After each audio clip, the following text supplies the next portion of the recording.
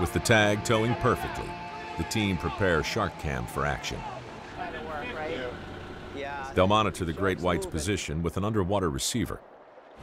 Camera 1 on. With all 4 cameras rolling, SharkCam is ready to launch. Okay, Nick, little forward. Do your job. Clock is turning. All right. See if it heads in the right direction. That's beautiful. Do you want... Come on, go, go, go. Down, down.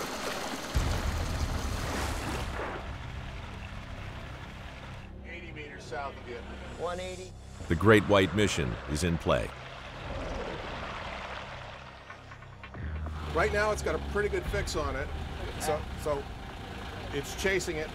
600 feet behind the great white, SharkCam accelerates to over 4 miles an hour. Another fix. 150 meters, so it should close that gap. Well, see, now he's starting to move inshore. We're getting good fixes.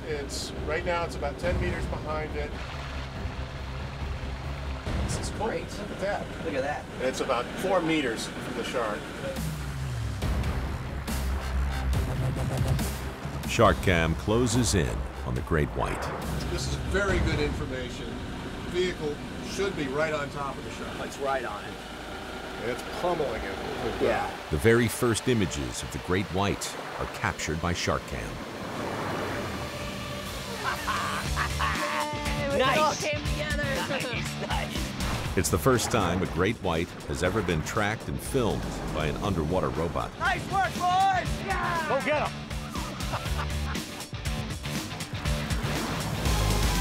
If that doesn't make the final cut, then I don't know what the hell will.